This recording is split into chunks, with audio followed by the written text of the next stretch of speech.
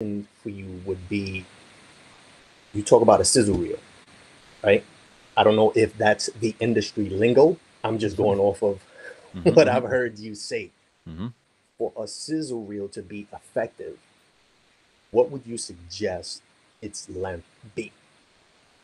Understood. Okay, cool. So yeah, well, let me take a step back and say I love it. I love the concept and I love the angle because I think that that's more important than the sizzle reel, right? Like it don't matter if you have a sizzle on something that's trash, it's not going to work. So I think first and foremost, I like the concept. I like the angle. Um, I like the light, uh, the light kind of touch and the light take on something that otherwise is pretty taboo. I also think that in order for television to work, one thing I noticed, especially unscripted television, which is what we're talking about, um, there needs to be a reveal moment, right? Like the reason that Shark Tank does so well is because it leads up to a finite yes or no. The reason that Bar Rescue works so well is because they go through the process, and then there's a moment, a single moment when they enter and they're blown away. That was a little harder to do on Hustle because we kind of made it based on like each individual business had one thing they were leading up to. But on your show, um, that moment is very clear. It's when they, Yeah, when they when see they, themselves. correct. So I think format wise, it's there. Um, and then you being a character is going to be a big part of the success of this thing. What's going on? You just like a lot of personality. So I think you got all those pieces in place. Um, as far as a sizzle itself, a sizzle really only needs to be a few minutes long, and a sizzle just needs to be able to um, kind of encapsulate what the show is going to be about. It doesn't need to be a full pilot episode, in my opinion.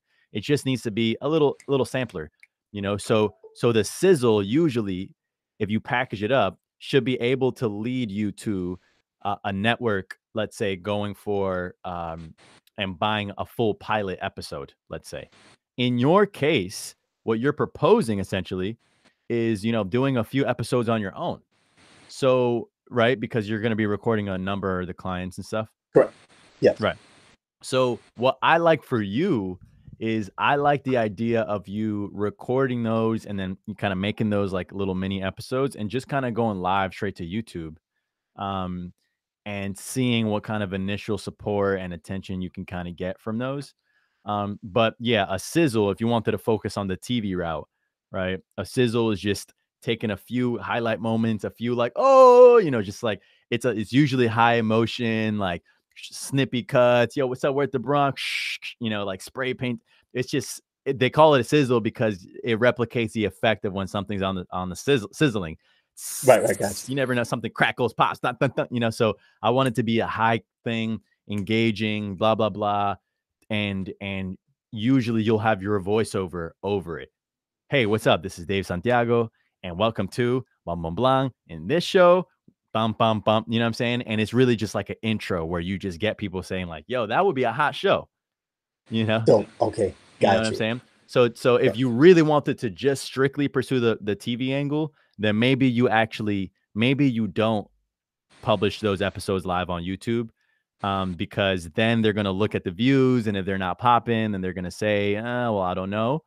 So for me, it's either you say, hey, you know what? I'm gonna do an entire season one on YouTube first, and then you do Gotcha. that, which I really like because that puts the momentum in your hands and in your control.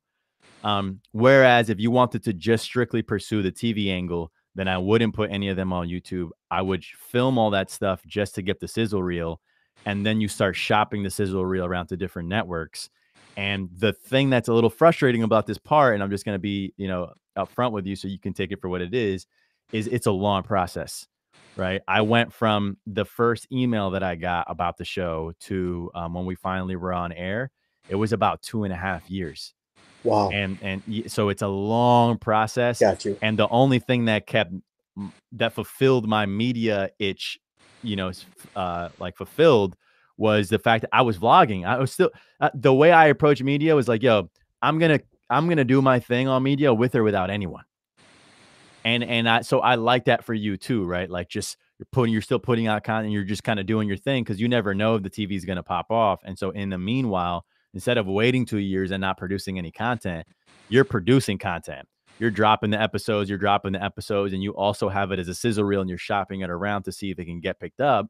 But I don't want that to be the reason that you don't do content. Does that make sense? No, no, absolutely it does. And Mhm, let me just backtrack a little bit. So like mhm. the main focus wasn't getting on TV. So Okay, okay. for me was one the whole purpose of me even producing this is answering the the what, who, hows. So Mhm, I rather the instead of the client, hitting me up or the assistant like, oh, what is it like? What's my first session going to be like? What do you do? What does it mm, involve? What's the discomfort like? Now, mm. instead of me just coming on and going, They can hey, see how are it. you doing? My name is David Santiago. I'm a hair loss practitioner, blah, blah, blah. Give them the whole spiel. This is Uh-huh, what's going to be involved when you come see me for the first session. uh-huh. Now, I'm going to give you a show that's going to have Mm, everything where we're going to strategically, all right, well, on this show, we're going to talk about this guy who has scalp psoriasis. This is what we did for him. This guy mm, wants his hairline brought down. He's got a nice hairline. He thinks it's too high. He wants to push down. Can we mm, do it? And at the same time, we're going to ask the client that's going to be recording, what was the discomfort like? What was the process like? How did it mhm, feel? Put that together mhm, and then put that out on YouTube. So now all these questions are answered for the client, but mm. it also gets to show me and my Exactly. style. And then when I thought about that, I was like, why am I thinking so small? It was Mhm, kind mhm, of like, mhm. I'm gonna have the content there. I might as well put this together and try and take it to the next level. Understood. At the mean, it's kind of like, let me fight this two front war. I'm not just gonna go one way and then just forget about this. And Right, the reason right, I even came right, up with it right. was every client always brings someone, for like that support because they think they're gonna go through this like excruciating pain. It's like, oh my God, it's a tattoo. It is, but it's not like a traditional tattoo. The technique Mhm, is much more comforting. You experience mhm, some mhm, discomfort, you know what I mean? So like a traditional tattoo, mhm, I'm tatted up, I'm sleeved up, is like a mhm. 10. This is like a 2 or 3. So Okay, got you. there has never been one client who had a family member or a friend there that when they see their friend's reaction, that they Mhm. look at me and they go, bro, how you not recording this? Like, Right, right, right, right. this is what you need. Like, Mm. I've had dudes, and I can't elaborate who, because some of these dudes be bringing me consent forms that are like fucking 15, 20 pages Gotcha. long. That's like, nah, you ain't gonna blow me up that I came here to get a hairline. And yo, these are it's crazy. You would appreciate it because you're a hip hop head too. So like, yo, these are Oh, cats. don't tell me that. No, I'm playing. These are, like these are cats that we hear them rapping about some shit. You know what I mean? Like, you know what I mean? You gonna get lumped up if you say this, that, the third. Right, But right, right, right. now, I do the final reveal. Here you go, and they see it, and they're like, they turn around, they're emotional, they're hugging me, and they're like, you don't know what this is gonna do for my career, my confidence. Wow. So like, everyone is like, bro, this is what people need to see. So after Mm, hearing that for mm. almost 3 years, it was kind of like, yo, you're being real stupid right now. Yeah, yeah, Like, yeah, yeah, yeah. No, I you got need you. you need to capture this. And I know what it's like to go through a moment, especially when you're content minded and you're like, "Fuck, I should have had that on." Oh, dude. So the best possible thing that you can do is just start as soon as you can, so that you start having as many reactions as you can. And I appreciate that additional context too, because now I understand it's not like you backed into, "Hey, I want to be on TV." Is you started here and then you did the progression and you're like, "Oh, this could end up here." So Correct. that gives me more color, and then that leads me to say, "Hey, go live on YouTube." For the clients that are okay with it, you going live with it. The reason I think it's great just to go live on YouTube, it's a strong standalone piece of content on its own, this series. But then also B, like you said, this is a lead gen tool. This is a lead generation tool, and it's also it's essentially like your frequently asked questions. It's your FAQ in a Right. video, in Exactly. an entertaining piece of content. Right. So And that's what I so want. Correct. And these That people will was be the main sharing goal. this on the low with each other, like, yo, check this shit out. Right, exactly. So Mhm. this is like people don't see the bomb that's about to be dropped, Yep. and why I call it a bomb, and which is another reason why I wanted to just not put this complete thing as a podcast, but just chop up little pieces where I feel okay, this is good to put out where they don't know Mhm. what's going on. The reality of it is, it's the hair loss industry, right? It's a predominantly white industry, all right, Mm. and I'm a Latino. Mhm. And as you know, sometimes there's certain plates they want us to eat off and they Mhm, mhm. don't. That's one. The second thing is the service that I offer is the only guaranteed hair loss solution that exists right now. Mm. So you talking about I'm going up against, and I don't have a college degree. Mhm, You know, mhm. I got 1 year at Pace University and 13 years of United States Marine Corps under me. You know what I mean? So I'm a hustler, and if you fuck with me, I know how to kill you several different ways. But the whole point is, I'm going up against dudes that have put in a lot of time in their education, a lot of money, Sure. and they have it's a surgery that they offer. And Mhm. we all know with any surgery, there are no guarantees. Right. Where with my shit, it's non-surgical. You're talking about somebody could come during a lunch break, Mhm. get it done, go back to Mm. work, and no one's gonna be like, "Yo, what the fuck did you do?" They're gonna be like, "Oh, you know, you got a little irritation, Mhm. you know, and yeah, and nothing crazy." So you know, I'm up against that, and then the next thing is this kind of content doesn't exist because nobody in the hair loss industry is really trying to put out there what it is that they're doing because they want to feel so secretive. Like Yep. everyone thinks they got the secret sauce when it's kind of like, no, you don't. Like Yep. there's no secret to it. I no, it's clear to me, and I wouldn't say that you're up against that. I would say that they're up against you right now because that's 100% like you flipping that on his head. Like that's the reason why we were able to build so much brand at Harlem Capital, let's say, because financing is another one of these types of industries where just the status quo has been to be really obscure, and you don't want additional scrutiny, so you lay low and you just keep it close to chest. And we flipped it on his head and we're very transparent and we would vlog our meetings and all this other stuff. And you saw the type of groundswell that shit created.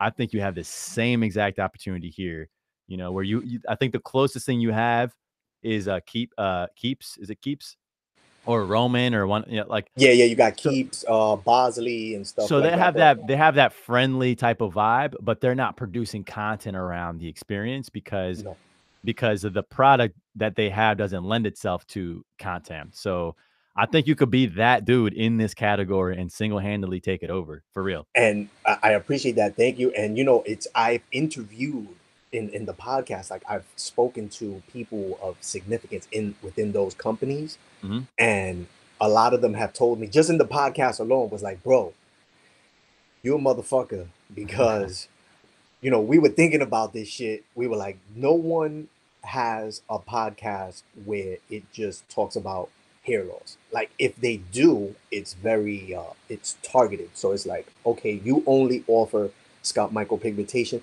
This is what we're talking about. Like in my Right. podcast, I'm interviewing people that offer scalp micropigmentation, people that offer cranial prosthesis, hair transplant surgeons. So Mm. once I started talking to the doctors, they were the Mhm. ones that were like, bro, what the fuck you doing right now?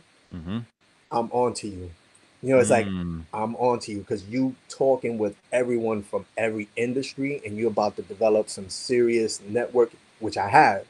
Mhm. And it's crazy when I look at the podcast, it's like, yo, they're listening to me in fucking France, fucking Iraq, Damn. And these are Greece. people And I'm like, listening on the low, on the right? low. On Like the they're low. not giving me the Exactly. props, Exactly. Because they but don't they're even want a listening lot of on the people don't even wanna be known that so they're yeah, just they don't listening want discreetly. Yeah, it's so interesting, bro. yo is wild. And I'm like, you know, I know that the demographics have to play with it, but I'm like, it's cool, but I'm putting it out there, you're Mhm. listening, like you know I'm putting out some Mhm. shit and Mhm. I'm coming for that ass. So you know, so like I want to drop that bomb because we got the Biggie, Jay-Z, and Nas in the industry. Mhm. That's that we know amongst ourselves. Understood. but not everyone else. So Right. I want to be that. I want to be that Kendrick Lamar Mhm. that comes out and they're like, oh shit, Secret weapon. Yep. like exactly. You know what Yep. I mean? Um, so that's pretty much where I'm at with it, and I know what I have in front of me. I just wanted to get a little confirmation because you've been on that side. Yeah. Yeah.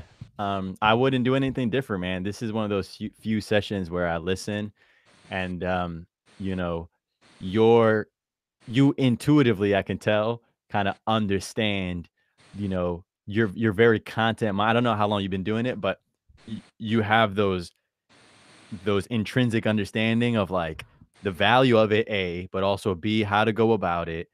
And, just the fact that you're not honing in on just your individual profession within hair loss, that you have a bunch of these and you're building brand equity and you're becoming that voice. And then you realize that you got to take it to video and kind of deploy it that way. And yes, I would go YouTube. And then over time, that will lead to, let's say, a TV show if you want it to. But I like how you're just going to start just kind of on your own and it's going to pop and you're going to get a away from that. And I wouldn't change anything, man. I don't know if you're doing little bits of micro content. I would just, if you're not, I would introduce that into your arsenal Yeah, because I those you do do. Okay. audio. I do audiograms. I do anywhere from 30 seconds to a minute. Hmm. I'll just put like a picture and it's got like the little audio wave, kind of like what you've been putting out With the for JH dailies. Yep. but I put a picture, associated with whoever the individual I'm talking Understood. to, and I'll put So that out. that's it, man. And I don't know how much of your personal storytelling you do. Like, yo, I was in the Marine Corps. I'm this and that. I'm actually a college dropout. This and I'm a Latino. I'm sleeved up. If you're not doing any of that, I would start introducing that into the mix because then you're going from, hey, this is a guy who knows a lot about this stuff to, hey, I actually fuck with this guy because I feel like I know him. Right. And that's the point where I have my audience with me, where it's like I don't just I mean, I do mostly just talk about business, but just over the years, I've also shared so much about myself that there's like a deep emotional resonance with my audience. And, it's like we know each other already. And that's that's gonna naturally shine from you in some of the video pieces that when you start dropping them.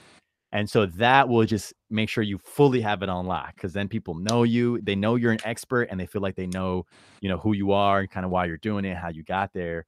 So I wouldn't change a thing, man. I think you got it Dope. on lock. I think it's Dope. just Is comforting to hear execution. that because in my script, what I got planned out and like the content that I want to put out, the Mhm, substance, I want to talk about being my come up so that mhm. people understand like, this is the average Joe Schmo Exactly, right, right. and he's doing it. Mhm, And especially for the veterans that are like, I did my time, I'm out, I don't got shit to do, that's it. mm, Without the military, I'm nothing. And it's kind of like, nah, dog, we could do it.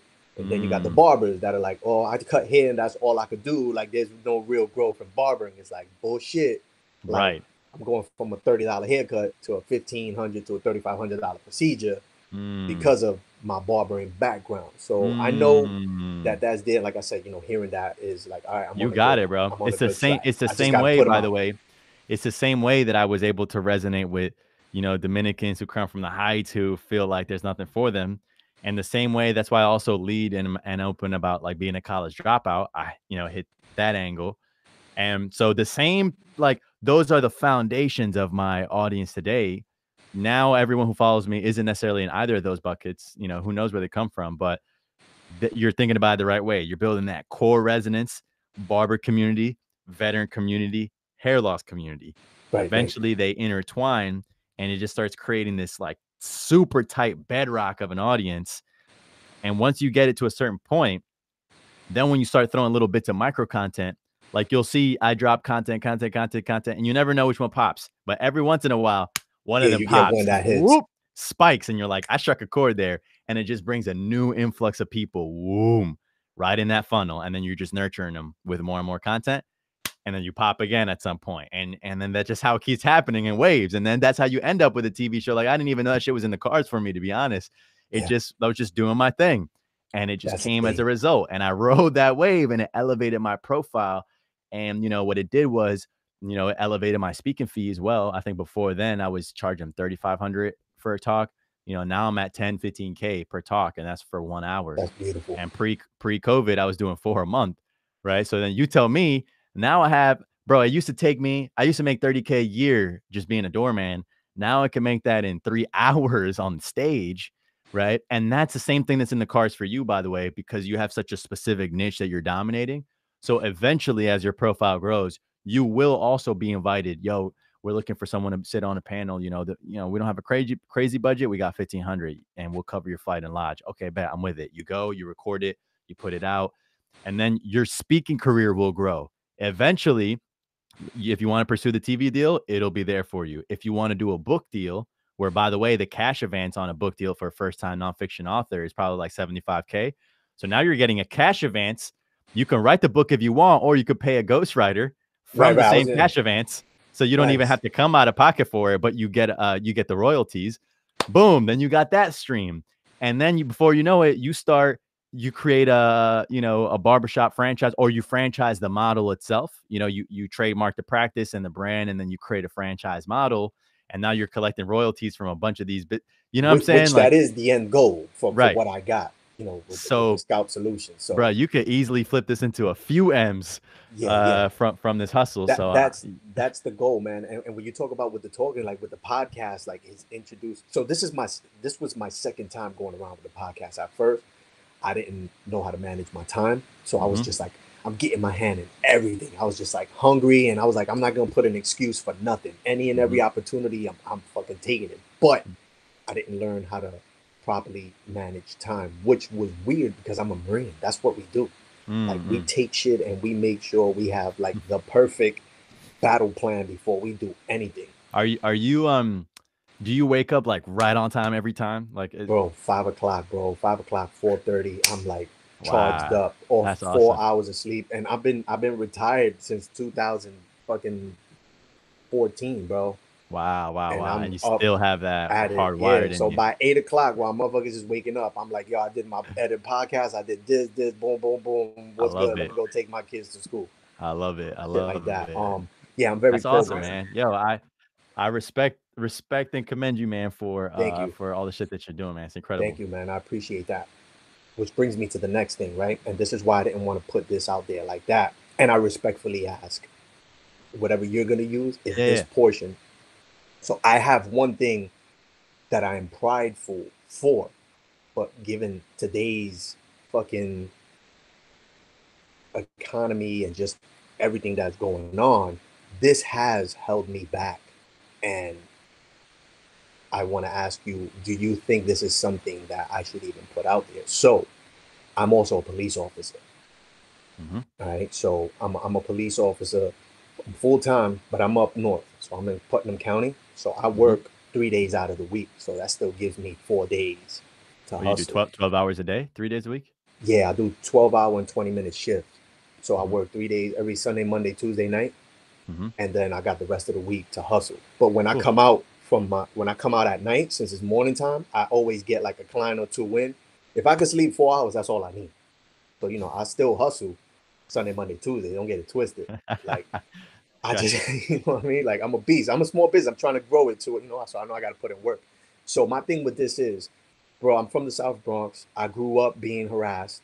I know Mhm. what it is to be thrown in a fucking cop car, be called a fucking spick, a piece of shit, all that. So when I saw the opportunity, when I first came back from Iraq, I was like, what's there for me?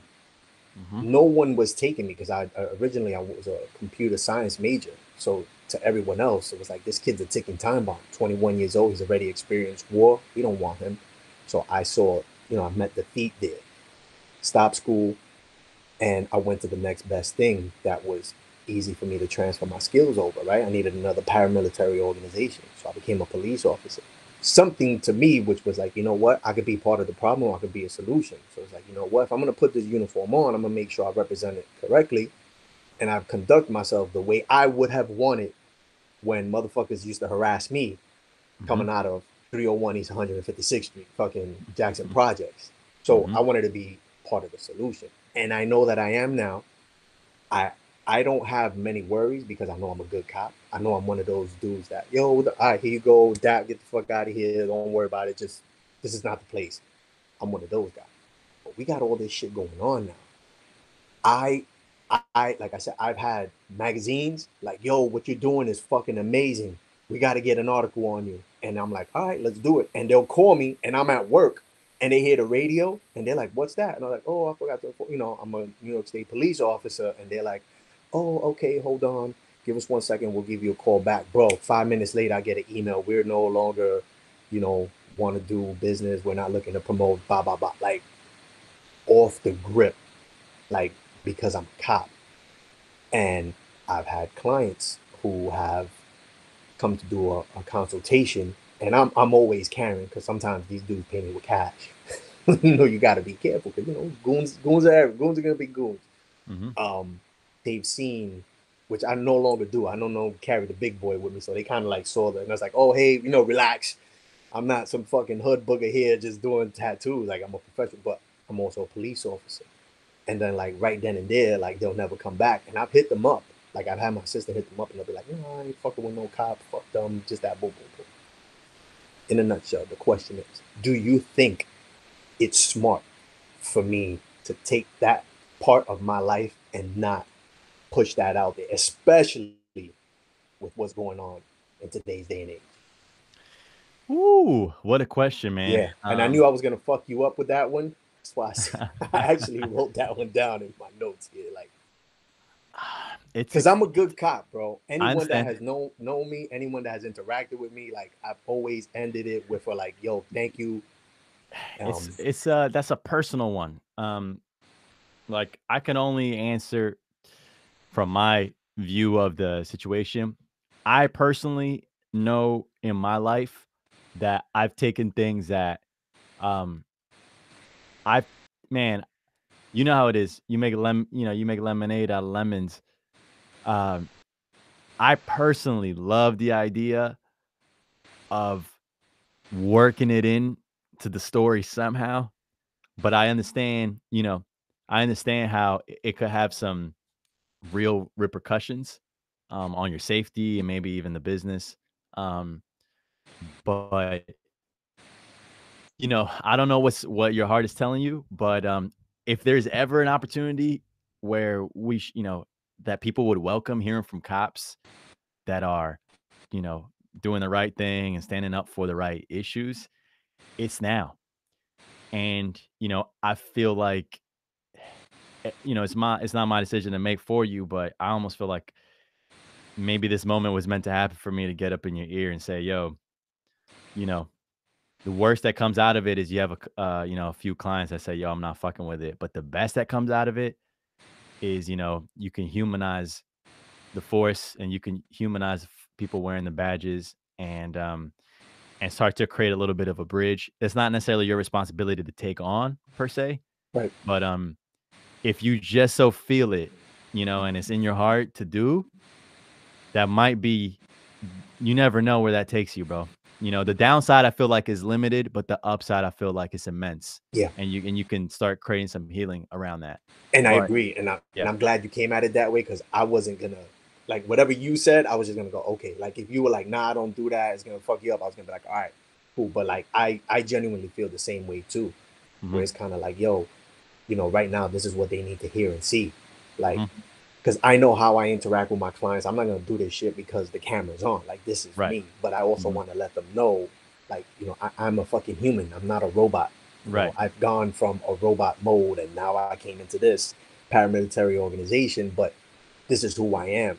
This is how I interact with the community. This is how I interact with my people. And 90% of my 95% of my clientele, son Latino. You know what I mean? So like I need them to see that. I need them to see I adapt. Yo, what's good, homie? right, right. Like And you're I'm a product of my environment. yeah, and it's part of your story, man. And anytime you get into a situation where you're like conveniently leaving out certain part of your story, it doesn't it feels like a lie in a sense that Yeah. you're admitting the truth, right? So if that's just who you are, bro, that's who you are. And so I'm a big fan of it personally. I've taken things that I've gone through that might have been considered, embarrassing, like not that being a cop's embarrassing, but I understand with the times. Um, like, for instance, I had to, I had to pawn my Rolex at some point. I've been evicted from my house, and like those are things that business people wouldn't lead with or wouldn't share because, it affects the way someone might see you. But Yeah, yeah, it's just the reality where, what has happened to me in the course of trying to get after it. And so you'll see that the moments where you're the most vulnerable and exposed, you also have the equal and reciprocal opportunity to like touch people the most because because they know they can sense that that took balls to share, let's say. So I think I don't know, man. I think it's big, bro. I think, yeah. I have a piece where I talk about it mhm. that I did like about 3 weeks ago before this really got. How are we on time, bro? I don't want We're good. We got a couple minutes and then I gotta to. bounce. Where I spoke about it, and I talked about my come up, why I became a police officer, my experience sitting in the back of a car, them calling me a spick. An Italian guy and a Dominican guy calling me a spick, this, that. Oh, we arrest pieces of shit from here all the time. And like, here I am, 18 years old, come from Pace University. I worked in a museum. I got a knife that we use, specialized to open the artwork. I'm telling them that. I'm on my way to leave to the Marines, and this is how they were talking. Mm, And I got emotional, which was crazy. Like, I got emotional talking about it because it's like, this is not who I am. This is why I became a police officer, et cetera, et cetera, et cetera. So like even the videographer, like this motherfucker was like, yo, nigga, you making me cry. Like, what the fuck? Like, what this? So he like stopped it and he's like, yo, this is wild. Like, I never knew this about you. He was like, but this is great. But then, we got to the times where we at now. And and I'm not so much worried about my safety because, I'm just not worried about it. Like I have that, I legit am a good dude. And I believe that God doesn't allow that kind of stuff, to mhm. happen to people like me. So I do have content like that, but I did want to I just wanted to, from your perspective, what Yeah, yeah. you are. All right. Nah, that's Say my no take, more. man. I think listen, man, I think you got it. You got it. You got it, bro. This is just one of those sessions where it was more so just to connect and maybe you bounce the ideas off, but you got it. You got the strategy on the business side, the content strategy down, and and I think you have an important social role to play at this particular moment. And it's important for us to kind of lend our voice however we can. I'm doing the best I can and so forth. Yeah, yeah, absolutely, man. But this is great, man. Yo, you got my personal email. That email that I sent to schedule, that's my actual personal line. So I would love to keep tabs on this as it develops and as it Yeah, grows. thank you, man. And as you put the content out, I'm happy to share it and just do what I can to. Yeah, that'll be Yeah, I'm sure dope. there's I'll people who tag follow you, me on who. some stuff there, here and there. I Yeah, yeah. won't bombard you and shit. I know you get I know the deal. I'm N- starting to get it on the hair loss Nah, and nah, nah. on the hair loss, and Yeah, everybody's yeah, like, yo, yeah. I can't do that for you, man. I'm still trying to Right, build right, me, man. right. So I love it, man. But yo, thank you for your service. I appreciate it, and be safe out there, man. I know it's crazy Yo, times. So, but thank you, man. all I in all, appreciate man, it, it was man. great to You connect, be bro. safe too, man. Be well and tag me on anything that you post. Dope. All right, my brother. Be safe, man. Peace, man. You too. Peace.